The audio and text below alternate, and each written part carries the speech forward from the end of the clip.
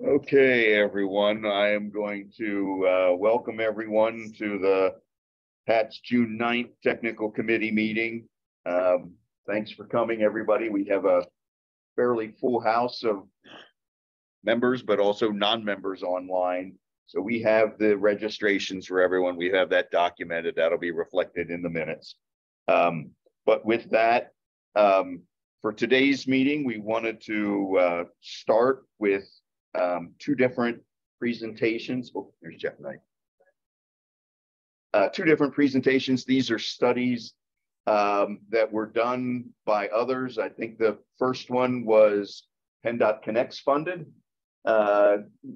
Jennifer, and the second one was Dauphin County funded. So, in a nutshell, we wanted to learn a little bit about both studies today because they're going to be tools for us as we enter into the TIP development process and start doing the work with the municipalities and things, having these studies in hand. So wanted to share the findings with the committee so that you're aware of what we're going to be considering moving forward. So with that, I am going to turn it over here to Jennifer. Jennifer, do you have slides do you want to share your screen?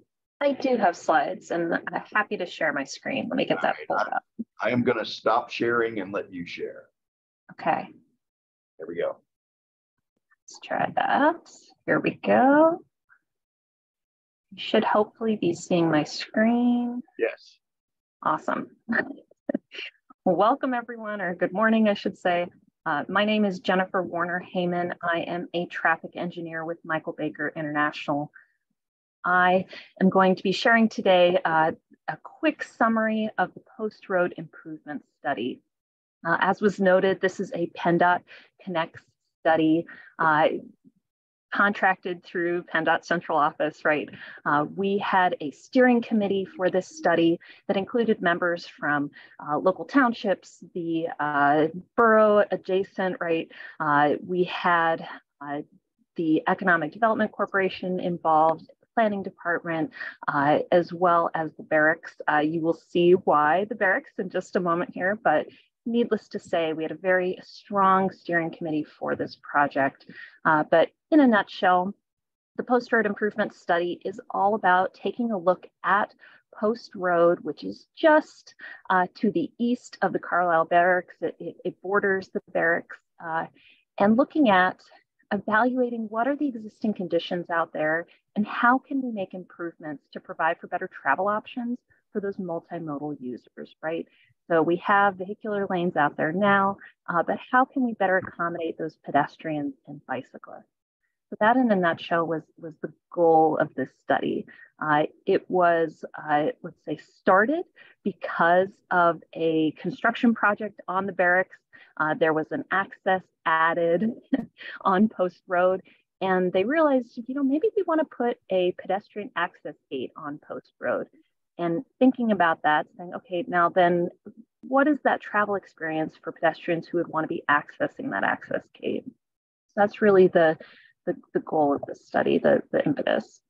So this study involved virtual public meetings. We had stakeholder interviews with various groups in the community. We created a project website. There were some surveys, right, done, 2 different surveys to gather input about public experiences on Post Road and to bounce the ideas off of the public to get their feedback. There was some engagement there, right? We also had extensive data collection. We went out in the field, right? We did some counts, some studies, some photos, videos, etc. We have shared the study with you, but essentially we have 18 pages of lovely visuals with lots of pictures in that report summarizing all the various aspects of Post Road. So regional context, land use context, the roadway itself, the bridge conditions, the traffic, right? Stormwater management pieces, environmental, et cetera, et cetera.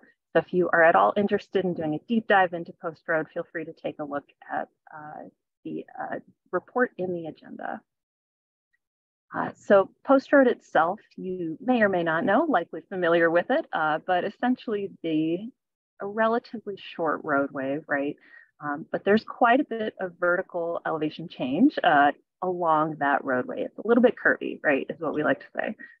So the travel experience for both drivers and pedestrians is that you go for a little bit of a ride along this little short road, right?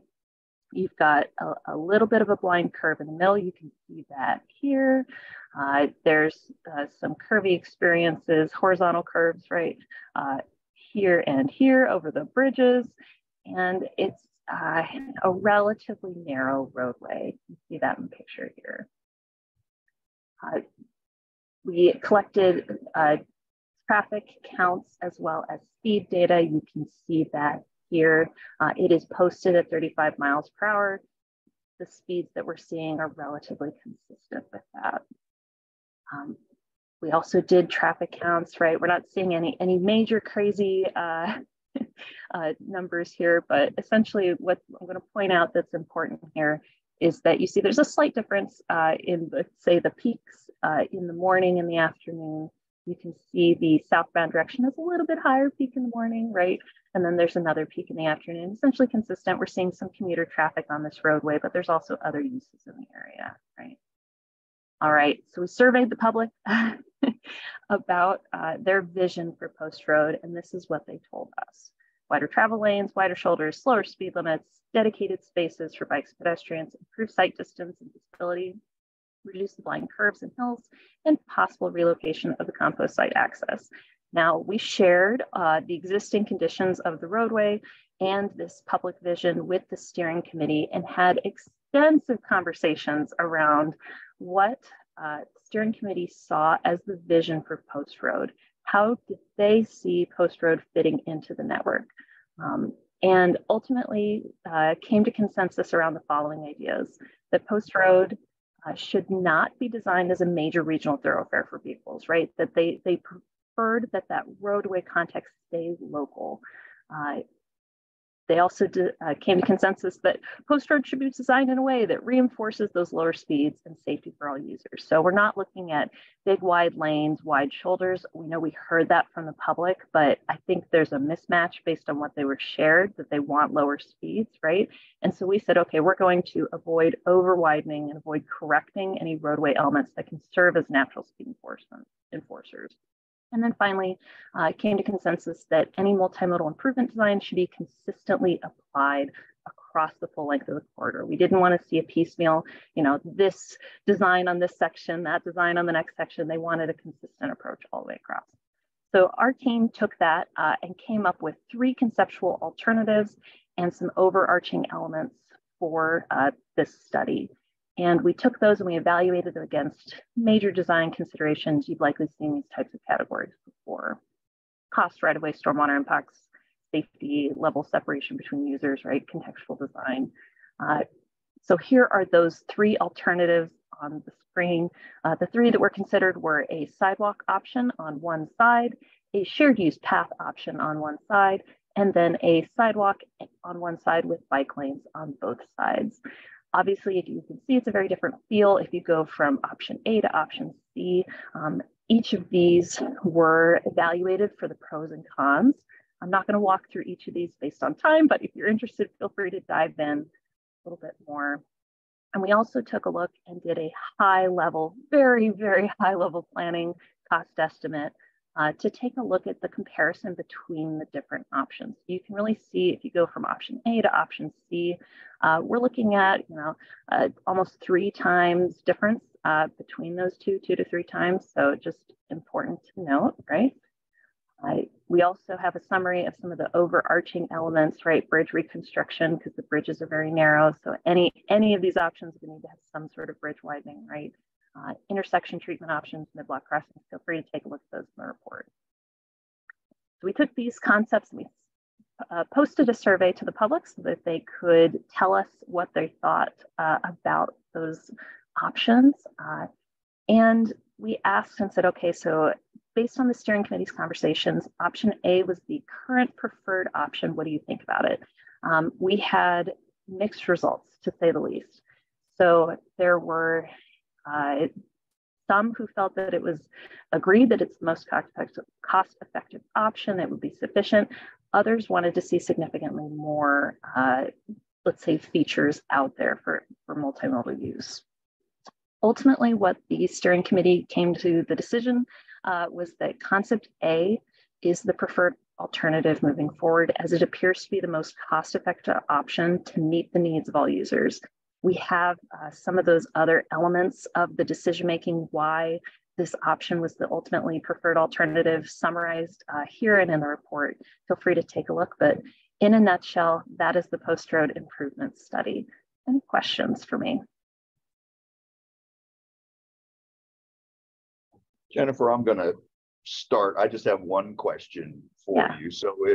So if you're able to move forward with option A, does that feed into an eventual, maybe you get to needing an option B at some point in the future? Does it build upon, or is there any kind of duplicative things there that are potentially problematic? Yeah, it's a great question. So we didn't design the concepts with the thought that these would be, start with A, move to option B, then move to option C. And I'll talk a little bit more about that. So the constraints, I'm going to pull up Google Maps while I'm chatting because I think will make it a little bit easier to walk through this piece. Give me one moment here. All right. So Post Road in various sections is very close to the barracks fencing right here. And so, as you can imagine, the option that has a bike lane on each side, there would need to be a realignment of the roadway in those sections that are very close to the fencing. As you can imagine, once you realign the roadway, that's a very different scale of project. So right now, concept A, where you put a sidewalk on, I'll turn it in the direction we're looking. On this side, the roadway realignment is not required. So if we think about, if you were trying to phase it in, the sidewalk, if you were going to construct it with the long-term vision in mind of wanting bike lanes on there, it would have to be significantly further over, and more right-of-way would need to be purchased. Does that answer the question? Yeah, very much so. Appreciate that. Yeah. I just wanted, Kirk, you were involved in this. Did you have anything you wanted to add to this, or? Sure. So I think when you look at Post Road, it's kind of a unique study that, it's not an area where there's a hotbed of a lot of activity or a lot of problems. I think this was forward-looking, really trying to make some connections between the Army Barracks and then some of the surrounding residential developments. The Army Barracks is also building some new facilities that likely draw some more traffic. They were looking at pedestrian gate opportunities. I think making that connection between the surrounding communities and the Army Barracks was really a critical point of the study. Also, if you look at Claremont Road and you look at US 11 on both sides of Post Road that are bounding the project, neither of those are overly bicycle and pedestrian friendly. So we're trying to design a solution that would work here, but wasn't over-designed and take too many resources that we'd never see anything happen. So I think we have a pretty good compromise here of meeting the needs, but in a context-sensitive way. I know that the township is moving ahead. They want to move forward with implementation, so they're taking steps to do that, which is always the focus of our study. Right? We want to see them move ahead, so we're hopeful to see that coming in the future. Yeah, cool. Anybody else have any comments or questions for Jennifer before we go on to our next study? Yeah, Jeffrey Knight, just one question. So it looks like this is kind of one of the only connecting points between 11 and whatever the street is there, North Street.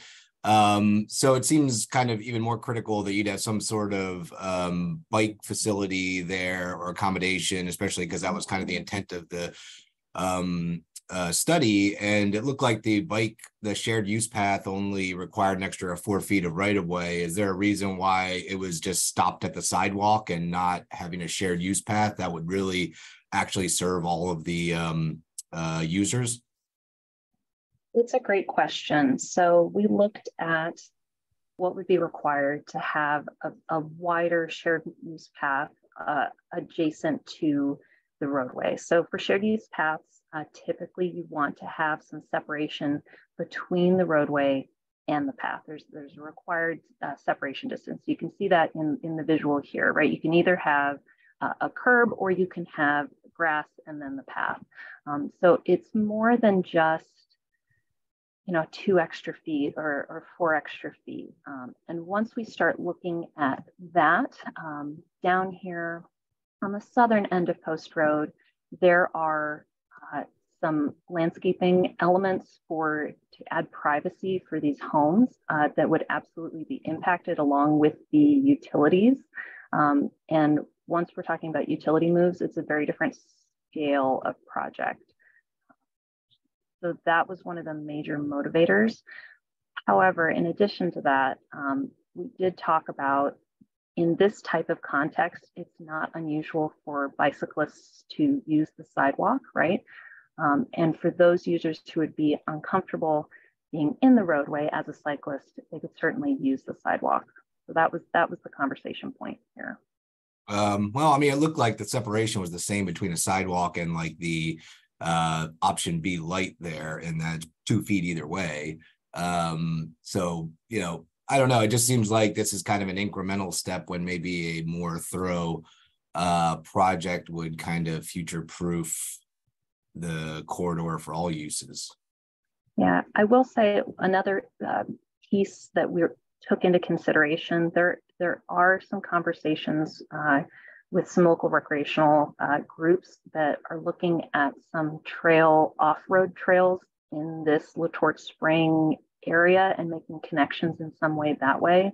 And so because those decisions have not been finalized yet, weren't sure exactly where the connection would be made, but there'd be maybe some other pieces, right, for off-road options. Okay, thanks. Yeah. Anything else for Jennifer? All right, Jennifer, thank you very much. We appreciate that. Yep, so we'll move from Jennifer sharing to Mr. Emberg sharing. Again, what he's going to overview in the 39 study was funded through Dauphin County. So Brian, if you wouldn't mind giving us a similar summary. Sure. Good morning, everybody. Are we seeing the screen? Yes. Okay, great. Yeah, we've completed a study, a little bit bigger corridor we focused on. It's the Route 39-743 corridor. As Steve mentioned, this was a joint collaboration between Dauphin County and Tri-County, and it's for these limits. It's about a 20-mile total between 743 and Route 39, going from the river all the way through Susquehanna Township, Lower Paxton, West Hanover, and through South Hanover, but stopping at the Derry Township line. And then over here, beginning at the Derry Township line, all the way up through East Hanover, up to I-81. Because the corridor is very long, we'll get to that in a moment, but the purpose of why this was started, and it was started several years ago, was public concerns about what's going on along these corridors with regard to land use, either ongoing development or potential development, and the capacity and the safety issues that traffic that's being attracted to these corridors was creating.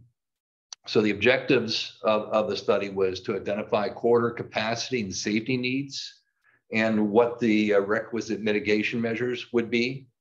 But in concert with that, to evaluate existing land uses and zoning, and then make recommendations to mitigate future impact on the transportation network. We just want to build more capacity and encourage more traffic because of that. And then finally, evaluate if any improvements on the secondary roadway network might help mitigate the corridor congestion. As I said earlier, we're looking at over 20 miles. So it's just not one consistent approach in that 20 miles. There's a lot of differences if you're familiar with these corridors. So what we wound up doing is breaking them down into character areas. And they were smaller sections that had land use similarities And as you can imagine, they're not necessarily constrained by municipal boundaries. We just didn't want to do Susquehanna Township or Lower Paxton Township in those sections. It really should be along the character of the corridor. So this is what the 39 character areas look like. The first character area comes from Front Street and stops at Crooked Hill Road in Susquehanna Township. The second character area picks up there, goes through Susquehanna over into Lower Paxton to Colonial Road. This character area is around the village of Linglestown. This one, 4, is out near Central Dauphin High School. You come around through the interchange on 81, and then the last section is down from 81, or that area down to access into Derry Township. 743 was broken down just in 2, and mostly rural. This first one is rural area from Derry Township up Allentown Boulevard, and then in here it's getting into the access of I-81.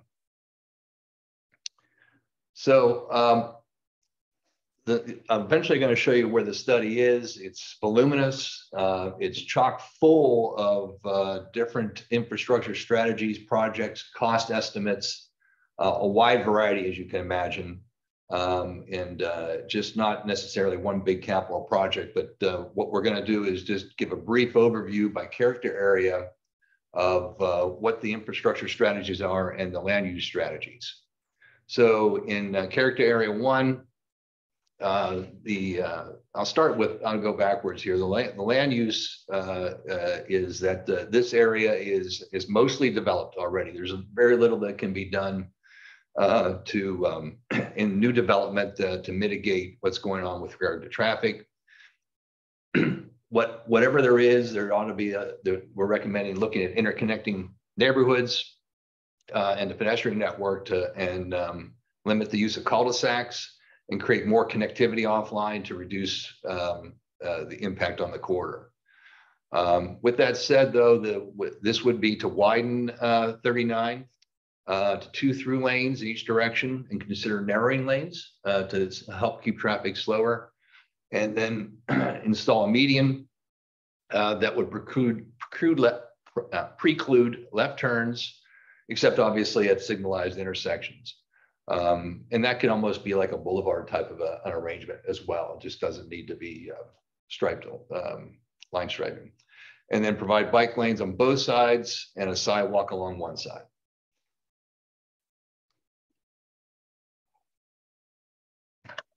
There we go.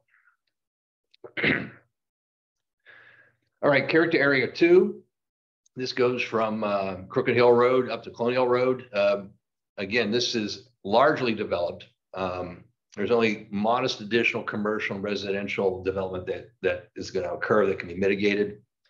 The new town center area will promote a lot of activity that stays on site through its mixed use and transit-friendly lifestyle.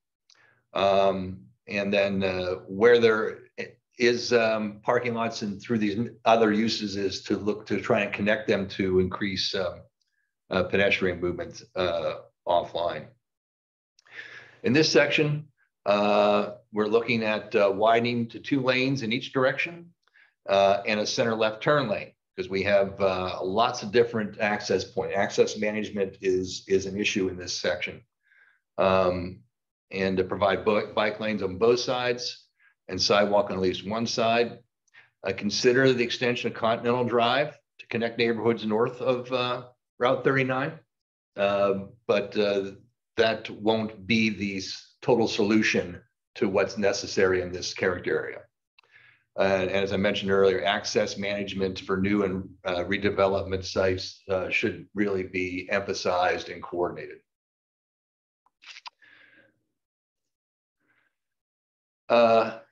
Character area 3, that's the village of Linglestown. There's significant development in this area should be discouraged. The whole concept of the roundabout system is working very well, but it does not have the ability to handle much more capacity and is really not scalable. And we'll get to that when we get to the next, that issue when we get to the next character area. This is in terms of the transportation system, this is the highlight of the corridor. It's a success story for the existing traffic that it's handling, and it's handling it well. So really the infrastructure in here strategies are to consider on-road markings for bicycle traffic, and really that's it. Character area 4, intensive development in this area should be discouraged, because any traffic that comes out of this is going to want to go through Lingelstown. And as I mentioned before, that's really not a scalable section. And so this is an area where zoning changes should be considered to decrease the development intensity. And right now, the strategy would just be to provide a shared use path along one side. The interchange area, there is capacity here to support interchange type development. We encourage abutting community commercial property to interconnect. Again, that's a constant theme you've heard, to try and keep traffic off the main line for when there's just moving from one use to another. Would recommend widening to provide a center turn lane through this area. Bike lanes and sidewalk on both sides within the interchange area, because you have all sorts of uses on both sides and a lot of traffic moving through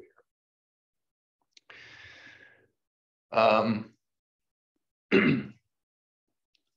Character area 6, again, widened to provide a consistent center turn lane.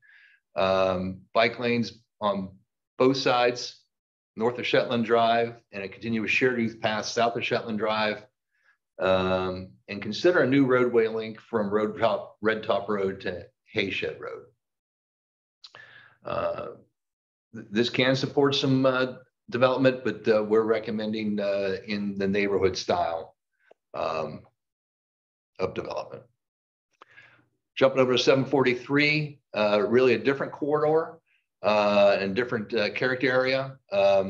It's largely undeveloped with, actually there's minimal development pressures in the next 20 years. So we're thinking to allow agricultural and conservation and homes to be placed where they best meet the community preservation goals. There's a lot of study and consideration for, they have an extensive plan for internal trails and collector trails that should be promoted. Most of the intersections here don't meet traffic signal warrants. Roundabouts should be considered to improve access from side streets and to calm traffic. Just the normal management of vehicular speeds and truck traffic and enforcement in this area. And this is something that you're going to see in the next 2 sections. It's beyond the scope of this study, but this whole area on this side of the county, and it's been talked about in various circles over the years, is to consider a bypass of this corridor from 81 through Hershey all the way to the Turnpike. And as you can imagine, that's a much bigger scale, much bigger impact, but would be transformational, not for this area, but actually for the entire region, if you think about the interstate connectivity there. And finally, the last section, running all the way up to 81, development opportunities exist without significant corridor impacts due to the proximity of the interchange. We're looking at pedestrian and vehicular interconnection again between residential properties or developments. And similar to the last section, consider roundabouts and provide pedestrian and bicycle connectivity. And again, the idea of a bypass is something that might be considered in the future. So as I mentioned earlier, the study is voluminous. That's not the purpose of this presentation. It's just primarily to make everybody aware that it's done.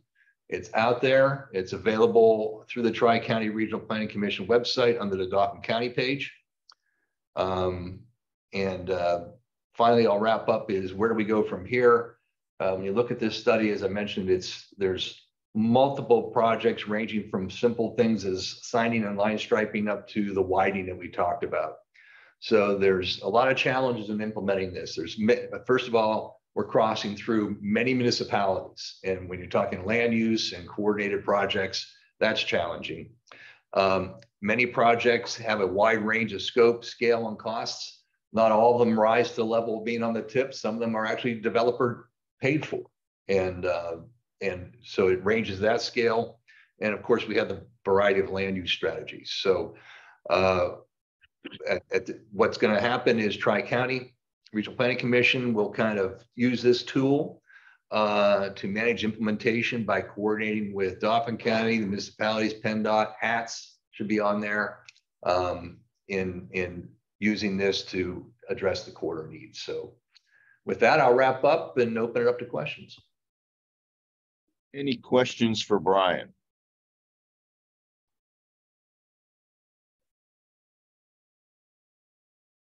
Wow, you got him, Brian. Probably because I was mumbling, I guess. No, because your presentation was chock full of such great information. There you go. There you go. All right. So just in terms of hats, I think these are both good examples of encouraging municipalities and others to do these planning studies and coordinate with us. I don't think we're asking for HATS action on this, as Brian indicated. We see this as a tool to help us move forward on our overall transportation planning efforts. So as it was also indicated, we're making it publicly available. We'll be working with these studies, especially this year as we get into the TIP and other things, and working with the municipalities as he indicated. So with that, appreciate both of you giving us the update there, and we'll see where those studies take us. Moving on to the regular business, the minutes from April 14th. Scroll down here. Oh, geez.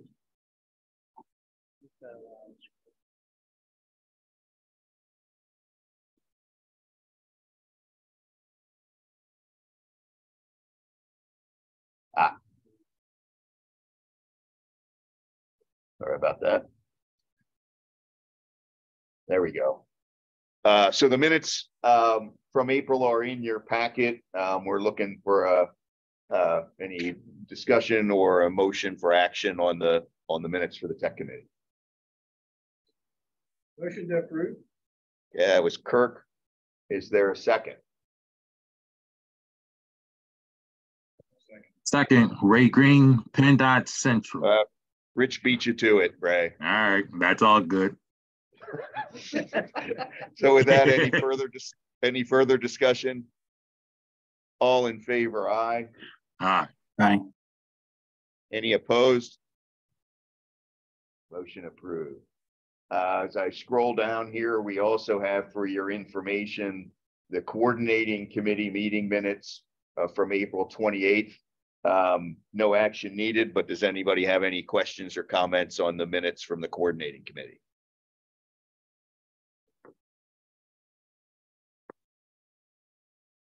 Hearing none, we will move on to TIP modifications, specifically starting with administrative modifications. Who's running through that today for us? John Owens will do the administrative. Your amendments. Okay. John, if you want to do that, give me 1 second. There we go. Okay, John. So if you can give me which ones you're going to run through, I'll try to highlight them on the map and we can take it from there. Okay, sounds good. So just a brief overview, 32 actions since the last meeting, 13 were cash flows, 20 were increases and decreases.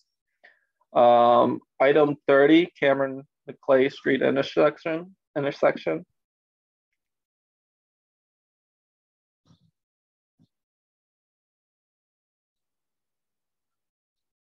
There we go. So this was an increase to the low bid amount. And the other one I'm going over is item 38, US 322, Chambers Hill and Chambers Hill Road.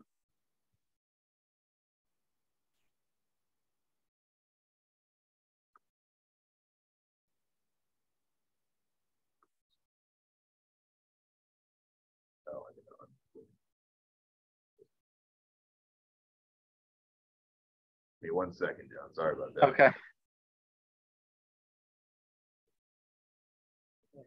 There we go. Okay. And this was also an increase to the low bid. You'll notice items 25 and 27 are in the packet right now. This is for Market Street, the Market Street bridges.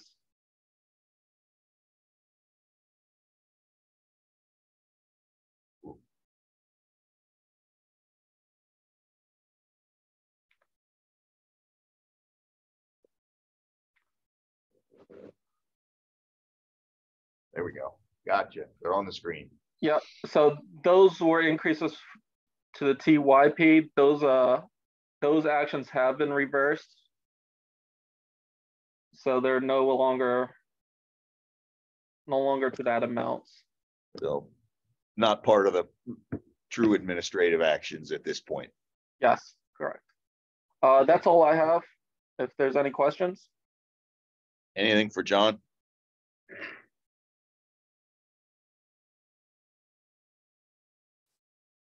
Okay. Then Carrie, I think you said you were going to cover the. Morning, everyone. In your packet, there should be 3 amendments. The first 2 amendments are previously approved RTP projects.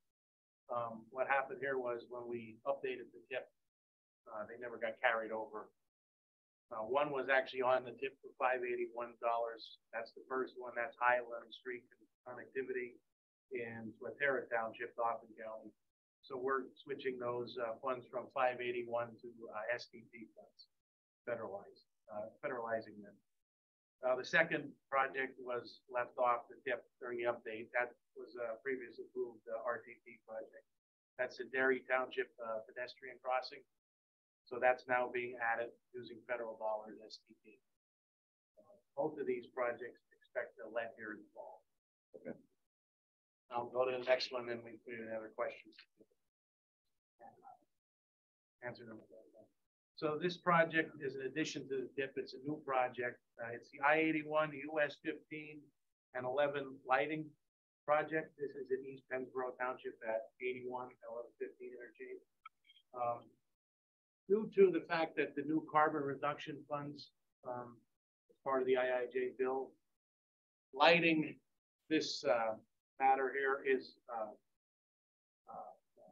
approved to use those funds. So we're going to replace 30 poles and we're going to replace all lighting fixtures with new LED lighting. So this will be a much significant energy efficient improvement at that energy. That's for about $2.6 million of their carbon reduction funds. And we did work with Federal Highways to get that approved for the eligibility. Okay. We're going to be doing some paving up there at the same time, so that project is going to go with that. Improvements on 1115 next. Is that it for your amendments? That's it for the amendment. I just have one question on that one. Are there any poles added or moved around or whatever, or is it simply a replacement at this point? Remove up to 30. I think there's 16 some up there. Oh, okay. Reduction in the number of fixtures because of better coverage. With the new. We did have a lighting study completed before. We were looking to figure out how we were going to include that into the pavement preservation projects. This helps us advance that and tie those two together. Okay. We have been taking fixtures out of commission as they've been not deemed safe anymore. We're trying to take them down as we can. Right. But we're going to do the entire upgrade there. Okay. All right. That was the only question I had. Does anybody else have any questions for Carrie on the amendments? Hearing nothing, then I think for this, we would need a recommendation for approval of the amendments to move forward to the coordinating committee. Thank you, Kirk. Is there a second? Second. I was waiting for you to beat Rich, Ray. I know, right? Thank you very much. So we have a motion and a second. Any further discussion? If not, all in favor, aye. Aye. Any opposed? Okay, so the motion passes. All right, that gets us through that. That then takes us down under program and plan updates to Bike Ped, Mr. Bomberger. Thank you. I have a couple things to go over. We'll start with our bike share program, Susquecycle. I kind of told everybody at the April meetings that the bikes are back out. The original 6 locations and 36 bikes came back out in early April. And just this week, our expansion of the system began. 3 new stations were added. One at the Bethesda Mission, right across the street from the new federal courthouse. We have a rack now at Tri-County Community Action on Dairy Street, kind of between 14th and 15th. And then we have a station in downtown Hummelstown that connects to the Hershey bikes, which is what kind of Penn State Health calls their existing bike share. So kind of on the back end, there is really no difference. You can use the bikes as you can use Susquecycle bikes and Hershey bikes if you're an annual member of either, really. So I think we're really happy about making that connection and kind of building on some of the stuff that's already been done. If I could just real quick, since we're talking about Hershey, the one thing I'll say that happened this month relating to this is we had some really good outreach with the Visitors Bureau. Sure. Visit Hershey Harrisburg, I guess it is. They were anxious, especially with the kind of the Hershey connection, to help us market specifically the tourism industry, but the use overall. So I think that's a good example of somebody reaching out, being interested in this program and reaching out and wanting to help get the word out. So I just thought I'd throw that in. Thanks. We're still waiting on 3 additional stations. Paxton Parkway at Dairy Street, the State Office Complex at North and Commonwealth, and then Transit Park at Market and 10th. We're still working through some issues with property owners and kind of dotting I's and crossing T's there. But we anticipate those to come out later this summer. Sponsorships are still available. We have $1,000, $500, even $100 levels, and you get free membership plus some other benefits. If you're interested, please contact me, or you can go to our website, susquecycle.org. Does anyone have any questions about bike share? Moving on, our active transportation plan is off and running. We're collecting municipal outreach surveys right now. We'll be holding a municipal outreach meeting next Thursday, June 15th. Right now, we're focused on collecting, compiling, and digitizing local plans. Karen Dixon, one of our new staff members, has been helping out a lot with that. Kind of building on what we've already mapped and done in our long range plan, but it is quite a task going through and making sure we have everything that's already been done kind of collected on one central map, so we can start to see where all these existing planning studies are already kind of showing us where the connections should be. There's also a public survey and wiki mapping available. We're working on some promotional materials. I'm reaching out to the steering committee members and regional partners once that's complete. And I'll add, we had our steering committee meeting as well last week. I guess that was, last week. And we have a regional partners, which is kind of what we're calling like our stakeholders.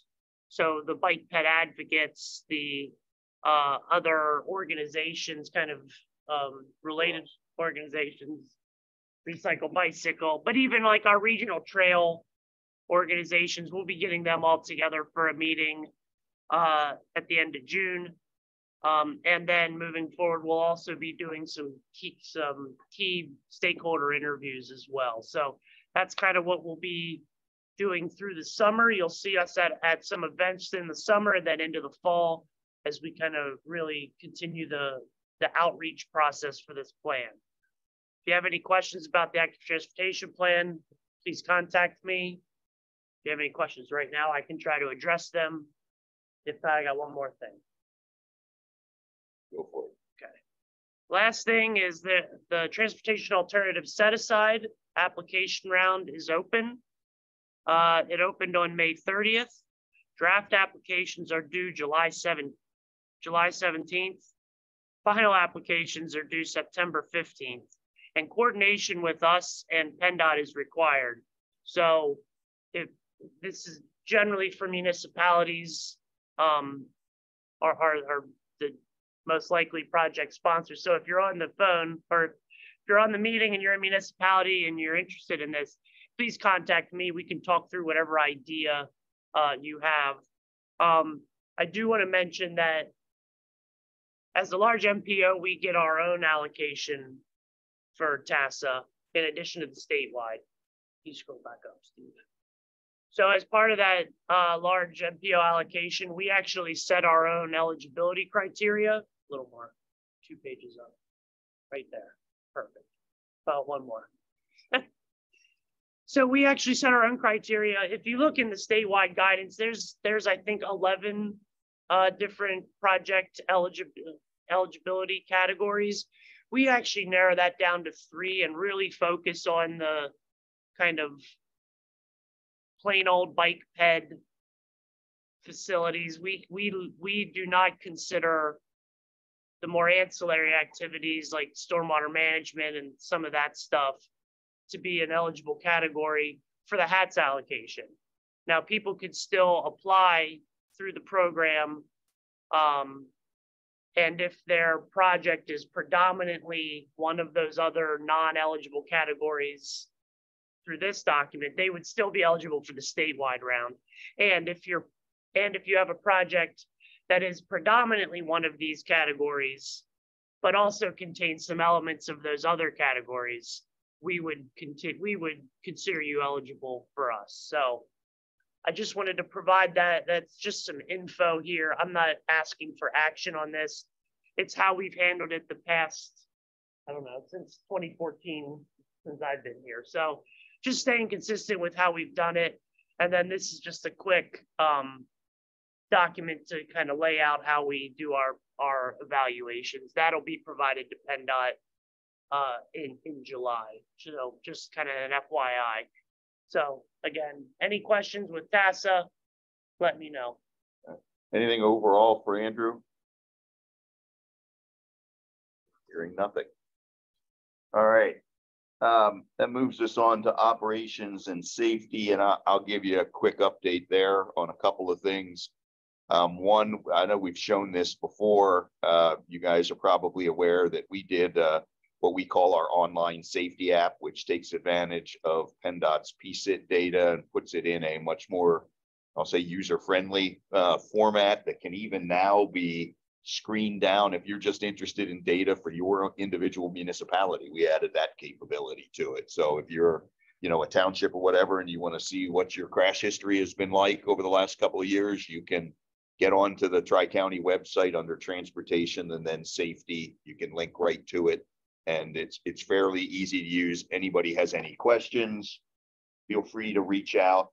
We are going to be updating it a little this month. The 2022 data, the PSIT data, will be available to us sometime later this month. So it's a 5-year crash history. It'll soon be 2018 through 2022 instead of 17 through 21. So we'll look for that.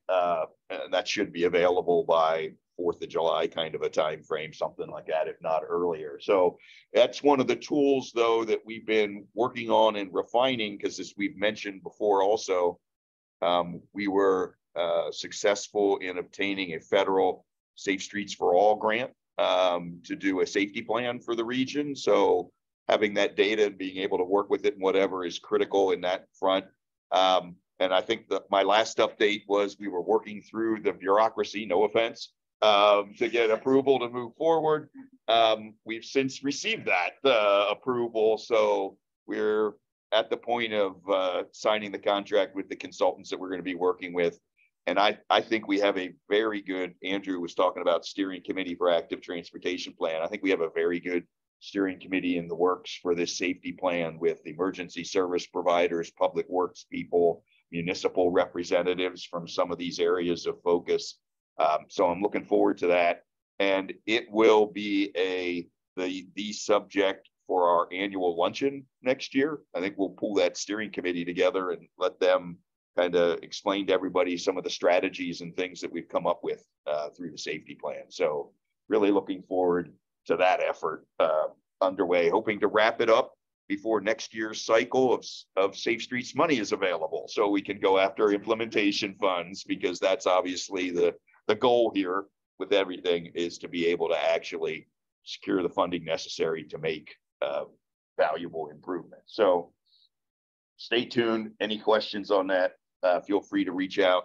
And at last but not least, more operationally, we've mentioned periodically this effort to do a congestion management process, not so much for HATS, but for the district wide. So in coordination with our other MPOs here, we have now provided that scope of work to our friends at SRTP.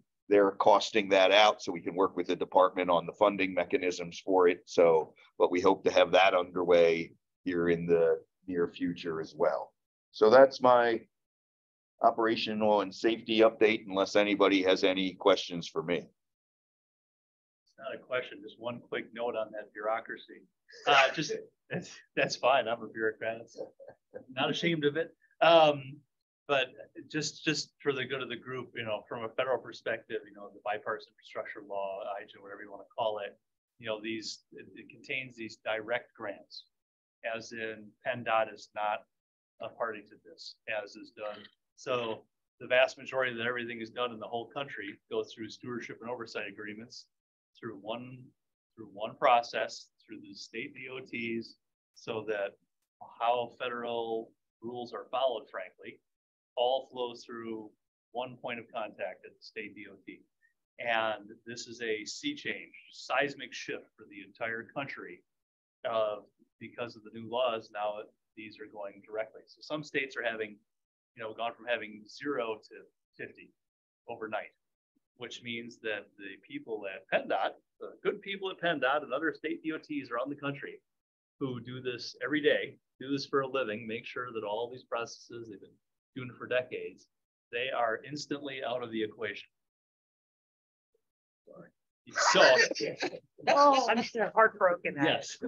So just so you know. So yeah, so we as an organization, Federal Highway Administration, we are hiring. I mean, we are because suddenly all of those things that these experts do at DOTs across the country, they are no longer involved in. And indeed, it is definitely a completely different change. And we do a risk-based approach to everything we do, right? And now we have different risks that exist, not related to Harrisburg, just nationally. Right. So just sharing it with you. So we appreciate, obviously the opportunity to work with you on that. I wasn't personally involved. I'm sure Gene was, but I've been involved with this. And this is a big thing nationally. We look forward to working with you. Yeah, we're learning how to request funding directly from Federal Highway. So and the financial system called FEMAS that we use with PennDOT every day for massive money transfers does not apply. So it's a completely different financial system. So it's different from our end as well. But before Rich celebrates too much, we did put them on the steering committee. So you're still involved. Sorry, we're not letting you out of it then. And we're happy here. Yeah. So good. Thanks for the input. Again, looking forward to all those things. So there's some, I think, going to be some really interesting things coming out of those. Not just, don't think of it as just infrastructure improvements too, in terms of safety. One of the things that I looked at quickly with that safety app is in terms of fatalities and serious injuries, it's between 40 and 50% of those are DUI related. So there's things that are going to need done as implementation if we're going to really get rid of some of these more significant crashes that are not directly related to physical improvements to the roadway. So it's going to be hopefully a full range of things, much like the Federal Highway Strategy is not just focused on infrastructure improvements in terms of safety. So anyway, sorry, I'm done. So if there's nothing more on that, then we get to the TIP development. thing for your information. Back to Andrew. Sure, just a quick update. We've received both the general and procedural guidance as well as the financial guidance from central office. We've also received kind of the initial candidate projects from District 8. We're currently reviewing them. Once our internal review is complete, we'll actually be holding a RTP implementation work group meeting to kind of kick off TIP development. So we have, that group hasn't met in a little while, and we might have to have some discussions about membership and that, but it's typically one person from each county and the city, and then representatives from PennDOT, whether it's a district or central office, and then us. And if anybody else is interested, I think we'd welcome participation from any other groups as well. But it's basically the working group that goes through the TIP development process, and then kind of the first step of review. And then this is kind of the second step, this committee, and then the third is our coordinating committee. So, you know, we had two presentations on earlier, kind of related to some, I guess, potential TIP projects down the road. We will be, I'll use that as a segue to, you know, we're always kind of trying to update our project pipeline.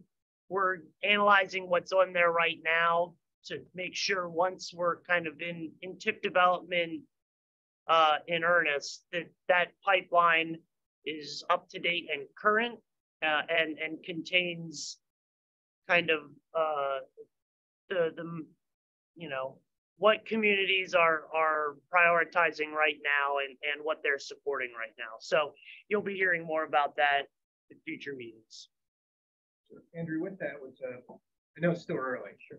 Looking at the carryover projects, what's your anticipation for capacity to add new projects? So I will say that we have not gotten the carryover projects. These are we've got the candidate projects, which are kind of the, here's what will potentially need to be added. I don't, not to put Kerry on the spot, he might have a better sense of that. Hoping you'd say something. Yeah. We provided the MPO that with actually the bridge candidate. We don't have the roadway candidates yet.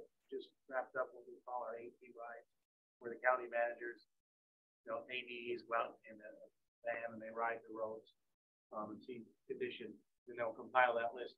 I'm still waiting on that, to provide that to Andrew. And also, we have not received any of our safety candidates for the highway screening tool yet. From what I was told, I think that's going to be August for those locations. But, you know, maybe it'll come sooner. But as far as carryover, you still have some projects that are pretty big. We have the one on 581 out here, the preservation. That'll probably be maybe carryover. There's some other ones. You know, we'd have to crunch the numbers to give you an actual achievement. But the bridge candidates, pretty much our bridge engineer went through the depth down scopes on projects. And, you know, he kind of did a lot of the work for the carryover projects already. Some of those estimates have to be refined because we went off a formula-based number, which they identified a smaller structure with, you know, smaller right-of-way number, but not out there to see that might be a higher number. So he kind of did that, and then he gave MPO just a candidate of bridge numbers that they'll plug into that. You know, you could do it your RTP work. And just to clarify, that's the presentation that essentially the outputs of the presentation that Derek Mitch gave in February or April, I think February. Yeah. So we're on our way, I think is the takeaway. Yeah, but just because you brought up bridges and candidates, the other thing I want to add is I've been talking to Kerry here recently. Everyone will remember the local bridge line item that we added to this current TIP. Working with him, each of the counties, Kirk, as you know, have identified a handful of candidates for bridges, typically something or other like that. We're working with Kerry to get that, you know, that generic line item converted over into the individual bridges that we will move forward, so we can have numbers assigned and start on the design process. So that's, you know, we just had that conversation here the other day. We're working towards getting that so that we can start moving, even do some of the preliminary work so that we can better understand exactly what the appropriate treatments on some of those will be. So it's in the works. It's in the I works. know that's an important project for us, and talking with Dolphin Guide here, I think it's one for them. So really excited to see that. I think that line item really helps us address local needs. Sometimes there's a lot of big needs in the region. To be able to address those local needs is really important. We appreciate all the work that has been done. So We're getting there. There's 3 million in 2025 and the same. Yeah. Million a county per year was the numbers that we had assigned, and now we're breaking that out into the individual bridge priorities. So that will be a carryover. Yep. On our next step later. Yep. Right. Sorry, I wanted to throw that in. Do we have anything else under TIP development? I do not. Urbanized area boundary update. So HAT staff has completed the draft update of the smoothed urbanized area associated with the 2020 census. The smoothing is really only used for transportation planning purposes like functional classification, whether a collector road is an urban collector versus a rural collector. And it doesn't impact the official urbanized area used by the census. Our focus really was making sure roads didn't kind of go back and forth, jumping between urban and rural designations. So kind of focusing on having continuous corridors and areas that kind of made sense with what was on the ground. We're coordinating with the surrounding MPOs as required.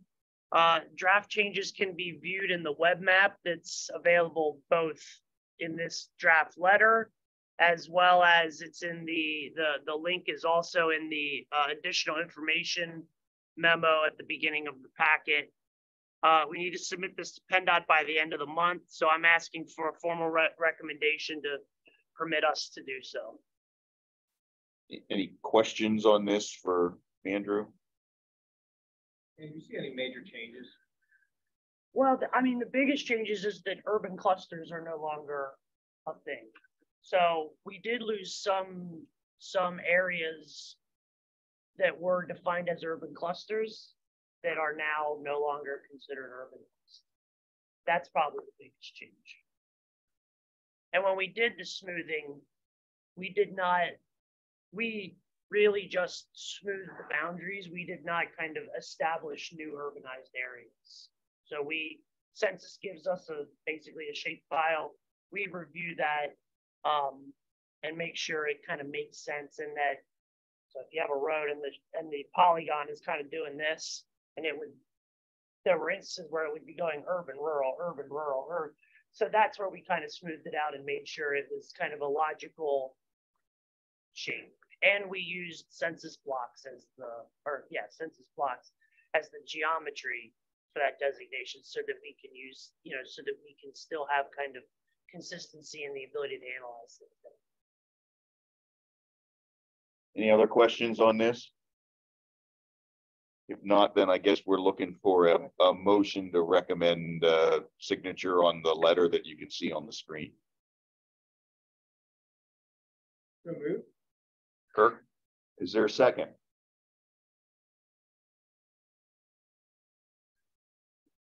Second. Oh, there we go. That was Ray. All right.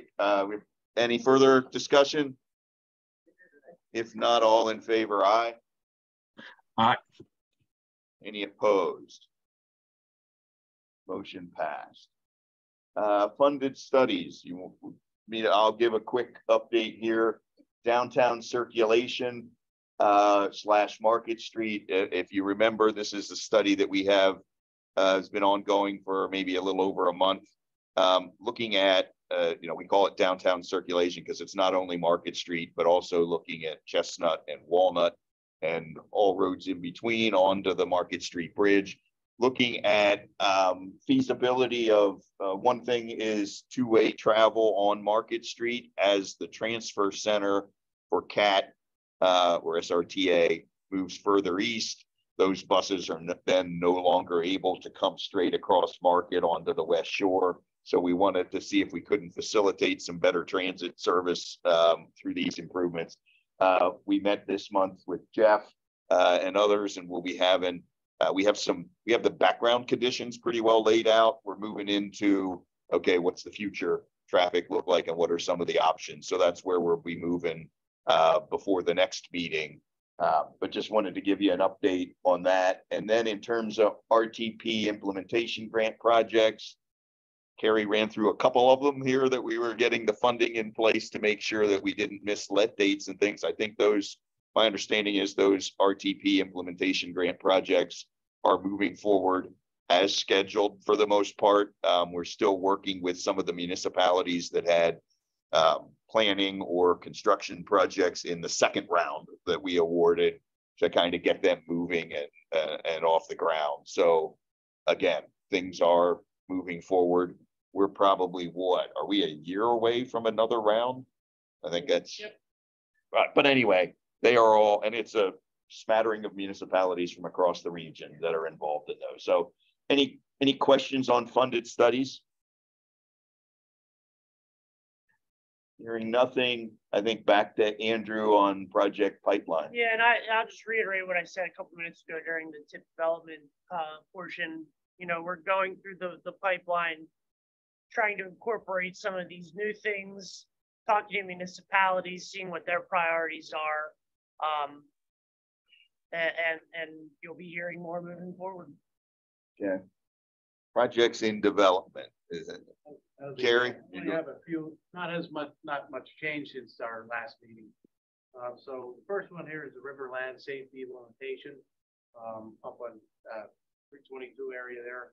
We're still waiting to schedule a public meeting, that's taking place sometime later this summer, fall.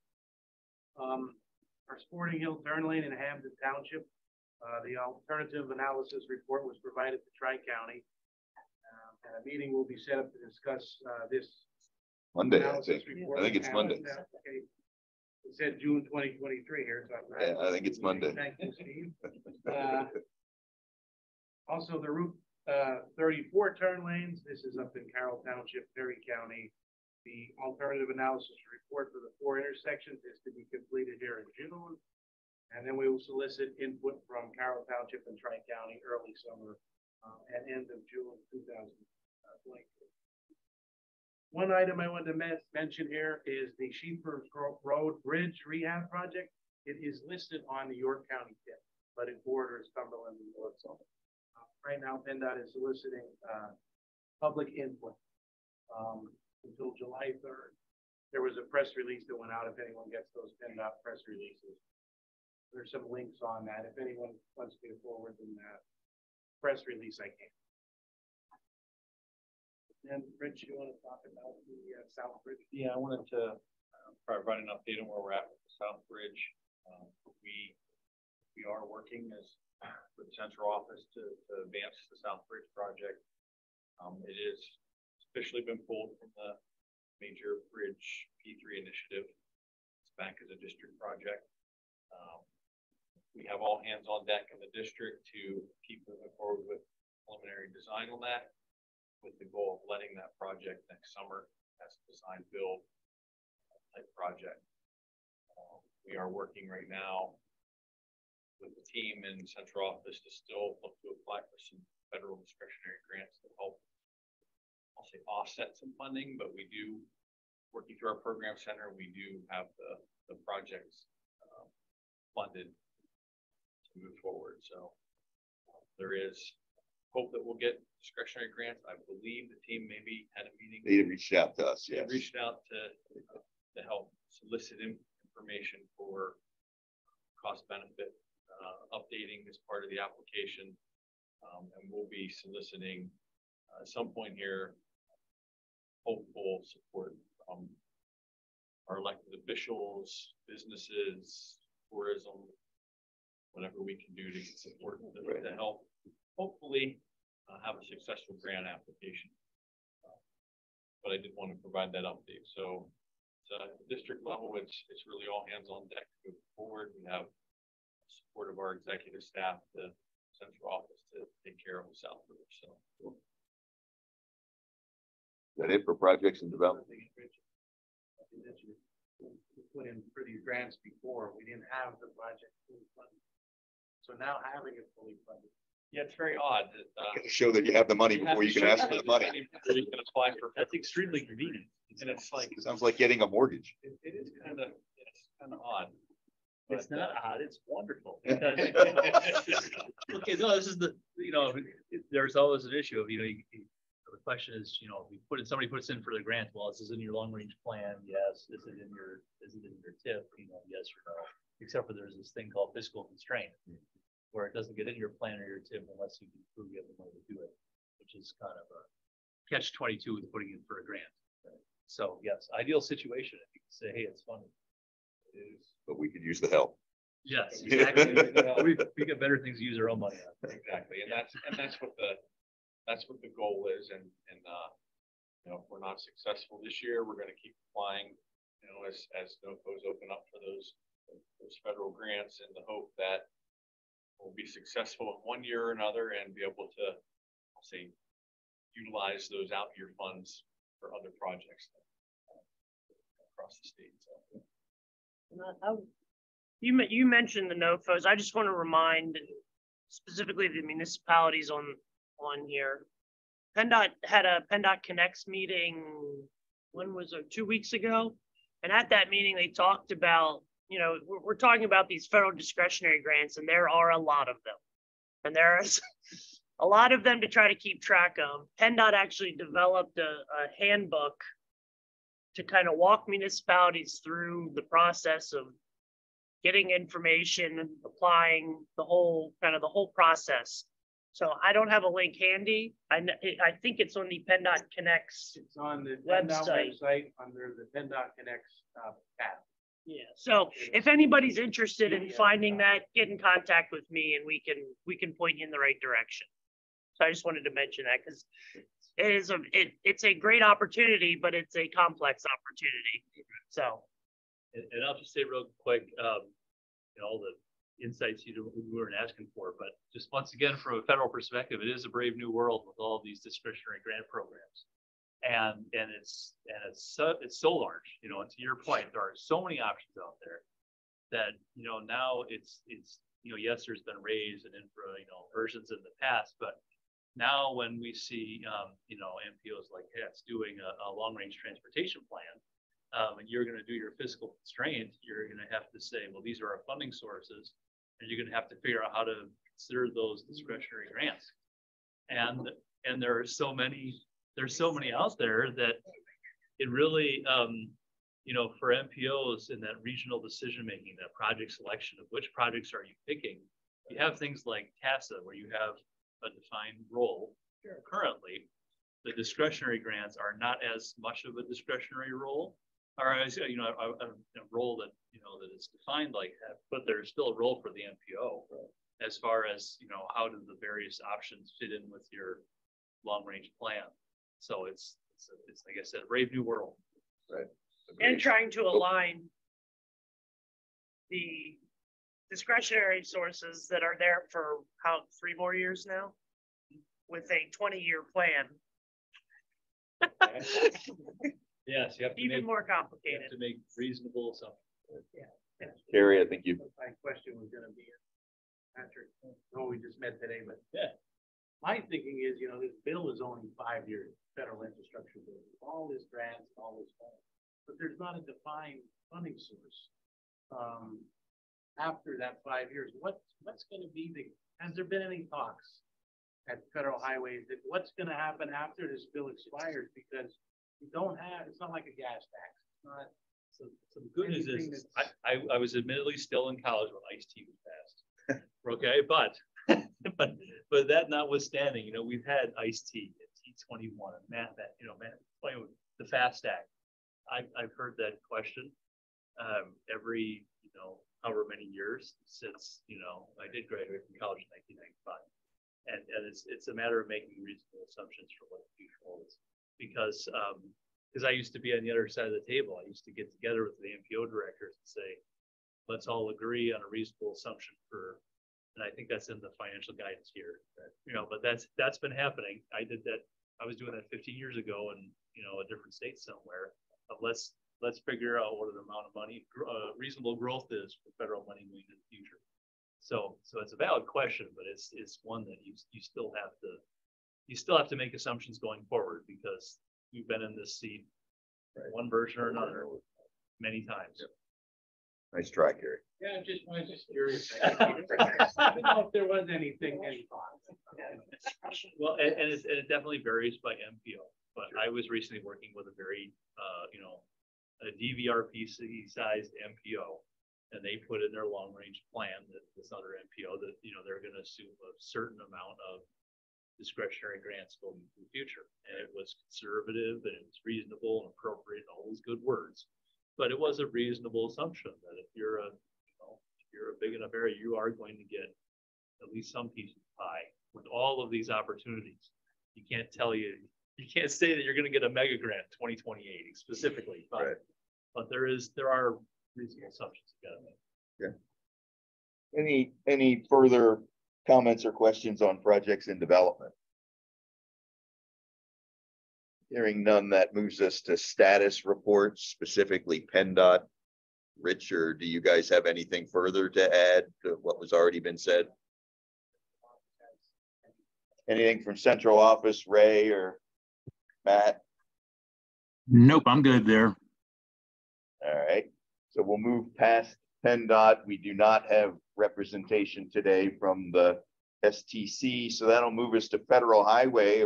We have more Federal Highway representation than we normally do, so I'll pass it to Gene and see if either of you guys have anything else to add. Yeah, we had a couple things we wanted to mention. First thing is USDOT is inviting public comment to inform the annual update of what's called the DOT Equity Action Plan, which aims to look at expanding access and opportunity to all communities.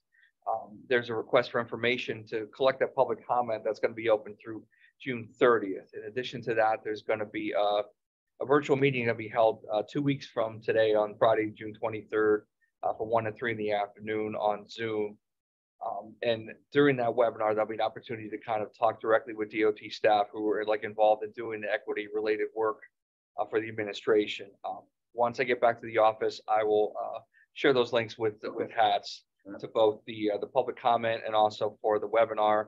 And I can also share the link again to the list that Federal Highway maintains for the current NOFO opportunities.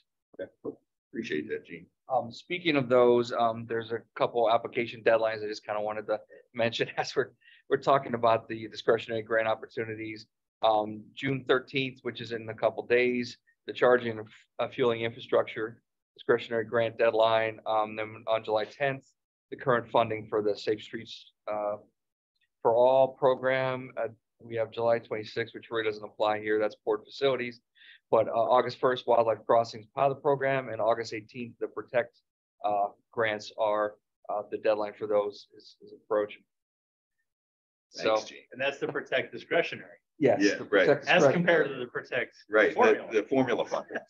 Right.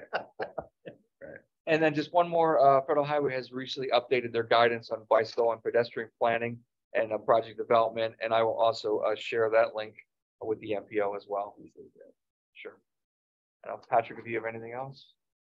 All right. Sounds good. Hey, I saw in the chat, I'm going to shift over to City of Harrisburg. I think Jeff Knight had to go in a couple of minutes. Jeff, if you're still there, do you have an update from the city side? No, I don't think we have really a formal update aside from I believe we've had a new staff member be added to the coordinating or technical committee, Jason Graves, so that we'll have additional representation here from the city's perspective. I'm not sure if he's on today or not. We'll have additional representation from the city's perspective for these meetings, so it will not just be me. And I'll Jeff, thanks, but can you send me an email or something to that effect? Yeah, I think we did already. We sent to the city council legislation that is assigned him that. Okay. All right, we'll check and coordinate with you, Jeff. Okay, thanks. All right. Having heard, now I'll go back to regional partners, SRTA. I don't remember if Beth or I don't believe anyone registered today or was able to attend from the Transit Authority. So, and I don't think anyone's on from Sarah. I will, you see Norfolk Southern on there. I will provide an update on that. You remember at the last round of meetings, I mentioned that there was a new point of contact that took what was Rudy Husband's place. We were able to have him come here to our office week and a half or 2 weeks ago, I think it was. And he sat down with basically the officers from the coordinating committee. So Jeff Haste was here, Gene Fauci was here, Brenda Watson was here from Perry County, and sit down and talk with him on the kind of to give him some background knowledge on the kinds of the projects that HATS has ongoing that have a rail component to them, and issues like, derailments and all the other things that you're hearing about these days. And I think everyone left that meeting with a positive perspective. That fellow's name is Jeremy Shoemaker, that he was willing to, he admitted to us he wasn't going to be able to answer all our questions, but he agreed to be a point of contact if we had an issue, to get to him, to get to the right people at Norfolk Southern. So it was a promising discussion. We've also provided him with the calendar of HATS meetings, and we did get a notice from him. Travels around a lot in his region, that he wasn't able to do it today, but he's keeping those dates on the schedule and hopes to be with us here in the foreseeable future. So I thought that was a positive step to have that discussion. So I just thought I would bring it up while we were talking about partners. Steve, can you push out his point of contact to the group? Oh yeah, I can do that. Thank you, sir. Sure. We also, I don't believe we have anyone from Amtrak or PMTA or even the Turnpike on today. I think that moves me to Mr. Boyer with SRTP. The depth of this barrel is getting pretty low when you get down to us, at least we're here. Mr. Chairman, thank you very much. Just a quick update from our commuter services, the PA team and the SRTP. Certainly over the past month, our outreach team's been out and about. They've been busy with career link fairs, which are both beneficial for employers and employees trying to get over transportation obstacles. We've had a number of employer fairs where hiring is obviously of utmost importance, and a number of our employer partners have invited us in to help bridge those gaps between where people are trying to get employment, where they live, and how they get back and forth. From a promotion standpoint, we did have a staffing agency showdown in the last month that pitted the staffing agencies from certain areas of our 9-county region against each other, trying to have their clients track their trips in our Commute PA database. Obviously, the month of May, another very successful bike month, not only in on-site activities with some of our employers who have biking facilities, but also some of our on-site rides, such as the one we had in Berks County. The Berks County ride, rather nice one. Not only did it have a riding component, but we were also successful in a public-private partnership to donate 2 brand new Trek Police e-bikes to 2 of the municipalities there. So really nice hand-in-hand community operation. From a transportation demand management point of view, our team, as Steve mentioned, or as Andrew has mentioned, is part of the Regional Bike Share Initiative. It's great to have awesome partners like HATS and the things that you're doing, so that those that are just getting into the space can see what the potential is and how far they can go with that. We also, as Steve mentioned, are working on the regional congestion mitigation plan. That ball is in our court. We will hope to have that cost estimate wrapped up next week when one of my fellow team members gets back for some PTO. Steve, you mentioned Perry County. We're still waiting on that return answer from the National Science Foundation grant that was put in conjunction with Penn State University. So we anxiously await that potential grant funding. And from a TDM point of view, SRTP has started the preparation of our preliminary application for TA set-aside funding to stand up a Safe Routes to Schools system somewhere across our 9 counties. So we're going to be preparing that in a regional-wide basis with the opportunities for 2 or 3 pilot projects to kick that off in our 9-county area. To get out of the way of the rest of the meeting, our Commute PA database in the last month did track 140 new people who joined our database. Those people that are tracked about 9,400 trips. That's over 150,000 miles taken off the road based just on those few that track for us. and a cost savings based on current gas prices of about $94,000 stuck back in the pockets of our participants just in the last month. So with that, I'll get out of the way unless there's any questions, but appreciate the opportunity to offer the HATS board an update on our activities. Thanks, Matt. Does anybody have any questions? Anything for Matt? All right, thanks again. DCED, we do have Rachel Resnick is I believe still on the line. We actually had the opportunity to meet with her, and she's our I'll say new DCED point of contact. So the staff here sat down with her recently. But Rachel, I don't know if you had anything you might want to say to the group as a whole. I do not have anything to update, but yeah, I will be now the new point of contact, as Steve said. So Tree moved on from our office, which I'm pretty sure a good majority of you are fully aware of, or working with him at least. But yeah, I look forward to working with all of you. All right. Welcome, Rachel. With that, I don't think we have DCNR representation. I believe I saw Matt Stone Road. I don't know if there were other legislator reps on today. Is anybody have anything for a legislator's report? I do not. The representative is sitting here listening in as well. So, hey, thank you for all you do, and please keep us apprised of the 39 project. Thanks, and I hope everybody has a great weekend. Sure. Thank you very much. Then moving back to local reports, I know we do have folks from various municipalities. I think I saw Carlisle and some others. Do any of you have anything, Lemoyne, to say for the HATS committee?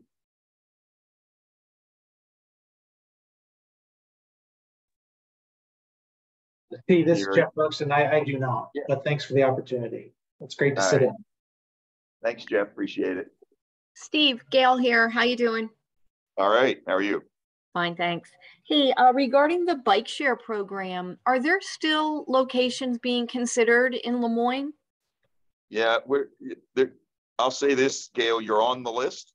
You know, not for this year because we just got through the process. I'm just going to say process, Rich, to get this current sites approved. But we have been actually talking with PennDOT and Federal Highways on the environmental component that we need to go through for that. And I think we have some ideas for looking at sites like Lemoyne kind of ahead of time so that we can, you know, we'll get that environmental clearance, hopefully, if we're going there in the near future, and then won't have to have a lengthy thing when we're ready to place bikes. So you're on the list along with a handful of others.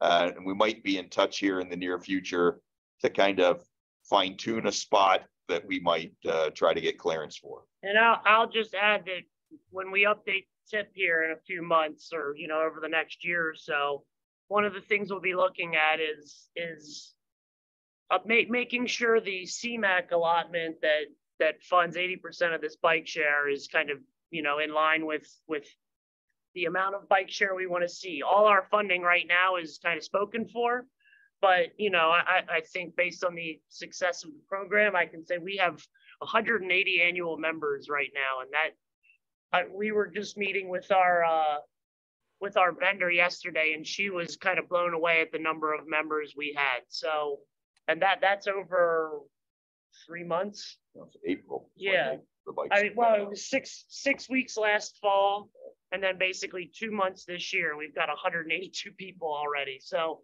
I think there's a good case to be made for some additional funding being dedicated to that. And Lemoyne is certainly on the list to receive some of that. Lemoyne's on the list. And don't feel bad about this, but there are some others. PAC has reached out to us. I'll call it the New Jewish Community Center, which was Dixon University Center up on Front Street. They reached out. There's been a handful of other people that have heard about that. And in some cases, you know, the interest in having access to bikes was, but in one in particular, I'll say the location wasn't one that we thought lended itself well to being part of the bike share program, but we were able to put them in touch with Ross at Recycle Bicycle as another way of getting bikes to the folks at that particular facility. So this overall topic, I think there's definitely demand for that we're now part of. Great. Thank you very much. Appreciate Yep. the update. Not a problem. Any other municipal input?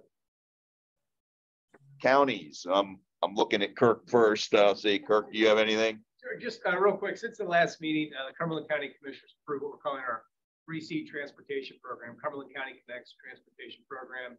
It uses our $5 local use fee that was authorized by Act 89, generates about $1.2 million per year for the county. We're going to invest that in our local infrastructure, municipally and county-owned infrastructure. First step in the process is our county small bridge program. So it'll be bridges with a span length of 8 to 20 feet. There's recently a TAC report done several years ago noting that infrastructure really has been ignored. You know, there's a lot of funding sources that aren't eligible for those types of bridges. So we're going to invest in that. We put out notices to our municipalities. We have 22 of our 24 municipalities with eligible bridges that have signed on to the program. So we're really enthusiastic about it. Sent out a note yesterday to find out other municipalities who weren't on our initial list of about 143 bridges.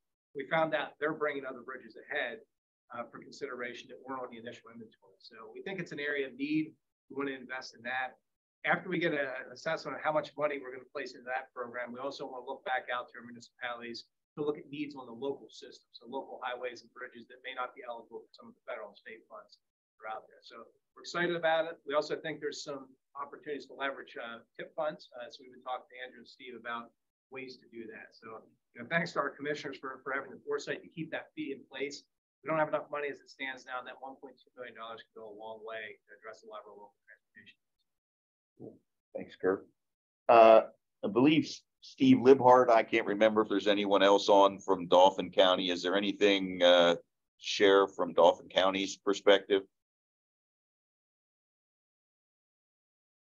We have been talking about local bridges, and that's been a big area of focus, you know, and that's basically on, I'll call it kind of a parallel path to what Kirk just talked about. So yeah, Steve, this is Steve Lidbart. Can you hear me now? I was having problems with my microphone. I'm with you. Okay. Yeah, we don't have anything specifically to add. I mean, typically, as I think as this group knows, we're pretty aggressive in our upkeep of county-owned bridges, and that continues. Aside from that, I don't have much to add. All right. Thanks, Steve. Okay, and I don't believe we have anyone on right now from Perry County. Pause just to make sure I'm correct. All right, that gets us to other business.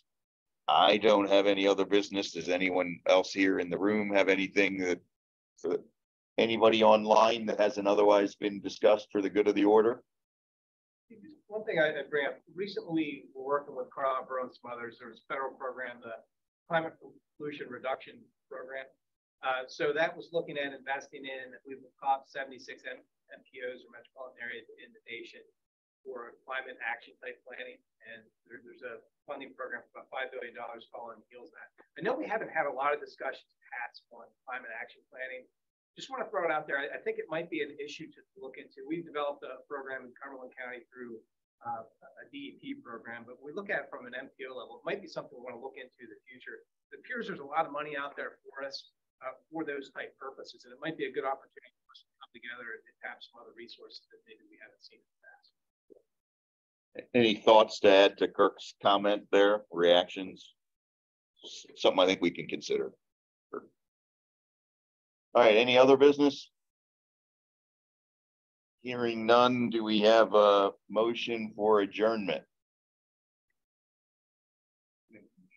That's Rich made the motion. Is there a second? Right. Yeah, great, exactly. Ray, how about it? Second, Ray Green. Thank you, Ray. Thank you for unmuting. All right, all in favor, aye. All right. Everybody have a great weekend. Thanks for joining us today. Thank you.